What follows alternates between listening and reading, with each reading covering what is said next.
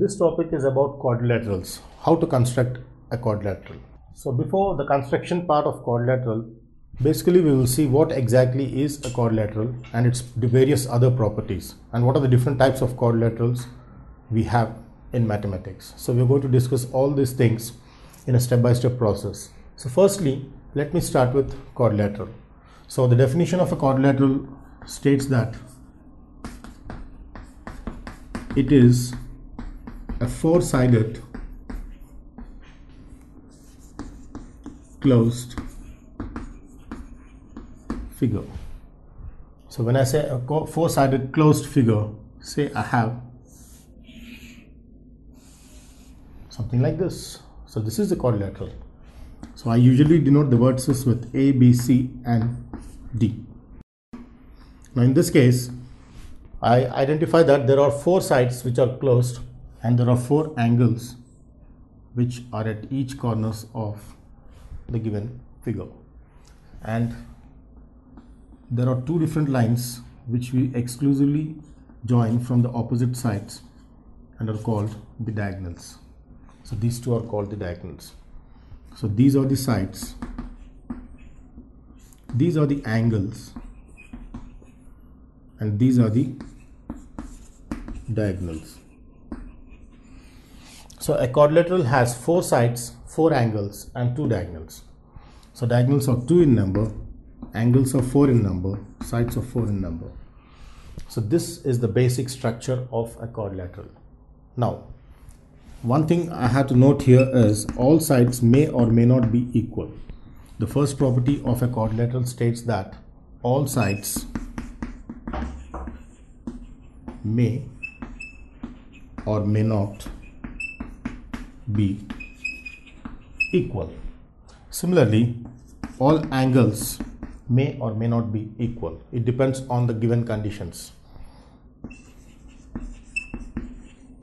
May or may not be equal. The diagonals also may or may not be equal.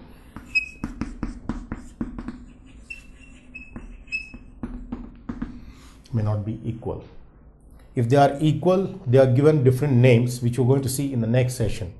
So when they're equal, what are the different types of quadrilaterals which we have in mathematics? So before this, let's discuss how the different types of quadrilaterals are constructed. Now there are different types of quadrilaterals in mathematics. The first one to start with is, so what kind of a quadrilateral is a trapezium?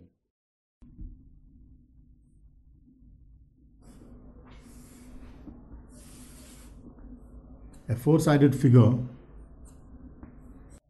So there are different types of quadrilaterals. So let's start with the first type of quadrilateral, which is called trapezium, and let's see how the definition states.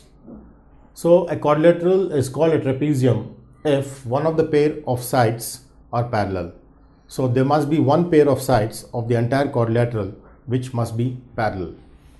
So as I find in this diagram, this pair is parallel to this. So this side is parallel to this. So this is one of the pair which is parallel pair, which makes this called a trapezium. Now identify that this and this are not parallel. So for a trapezium, one pair of sides must be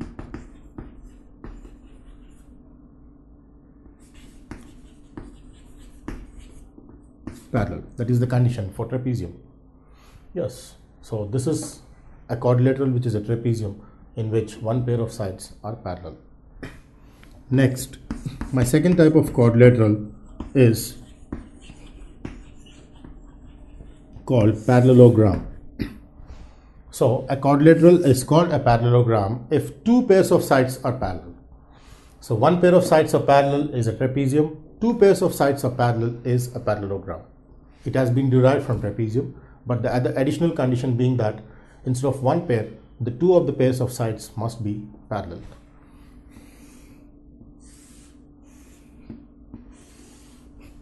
So as I find that this is one of the pair which is parallel, and this is also the next pair which is also parallel.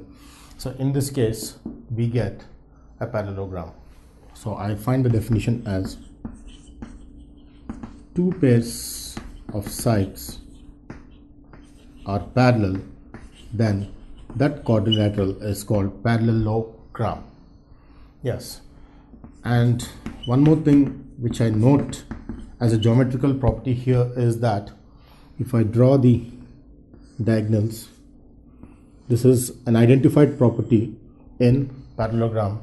If you join the diagonals, this intersection of the diagonals exactly meets at the midpoint. So here it states that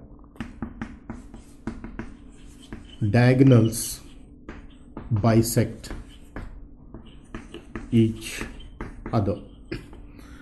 So diagonals bisect each other in case of a parallelogram, where one of the diagonal cuts the other diagonal exactly at the middle point. So this is an identified property in parallelogram along with its definition, which states that two pairs of sides are parallel and the diagonals bisect each other. Of course, the diagonals are not equal. One of the diagonal will be longer and the other diagonal will be shorter. But the identified mathematical property is that in case of a parallelogram, diagonals bisect each other. So now that we have discussed about a trapezium and a parallelogram, let's also see how they are related.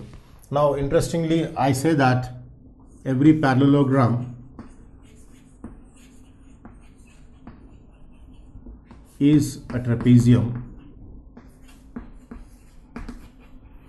but every trapezium is not a parallelogram, because in case of a parallelogram, two pairs of sides are parallel. In case of a trapezium, one pair of sides is parallel. So every parallelogram can be considered as a trapezium because one of its sides is assumed as parallel.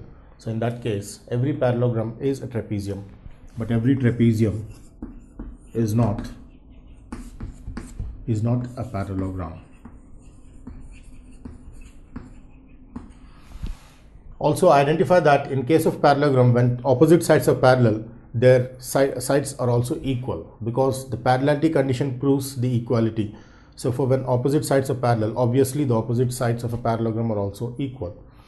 Now, the third type of quadrilateral which I identify after the parallelogram and the trapezium is a rectangle. Now, a rectangle is a quadrilateral which is assumed to be derived from parallelogram with only one additional condition along with the properties which already satisfied with the parallelogram. So a rectangle is derived from a parallelogram with its opposite sides parallel and equal, with each angle being 90. So the additional property of a parallelogram with each angle being 90 degrees is what makes a quadrilateral called a rectangle. Say if I have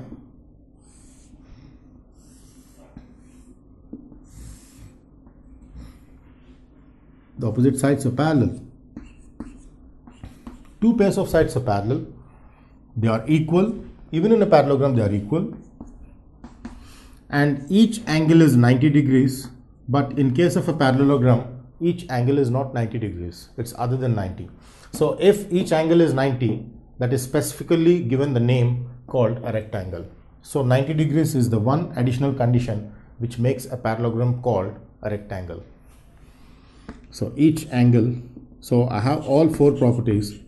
Opposite sides are parallel and equal.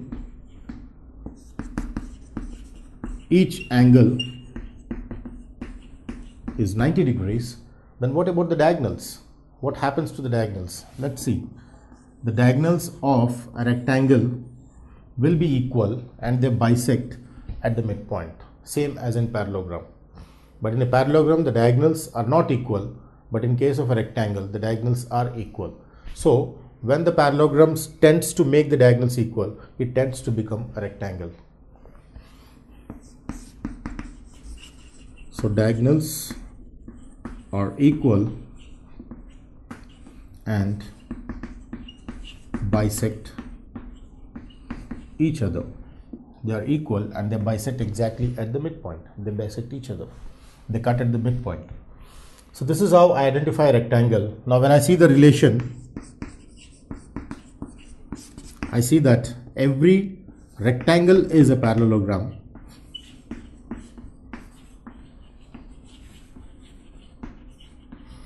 Because opposite sides, two pairs of sides of a rectangle are parallel and equal as similar to this. The only additional property for rectangle being that each angle is 90. Therefore, there is no restriction in calling a rectangle to be a parallelogram. So every rectangle is a parallelogram, but every parallelogram cannot be called a rectangle until and unless each of its angle becomes 90 degrees. So this is how I relate between a rectangle and a parallelogram. Now next comes the square. We all know what a square is, so let's also see the different properties in a square.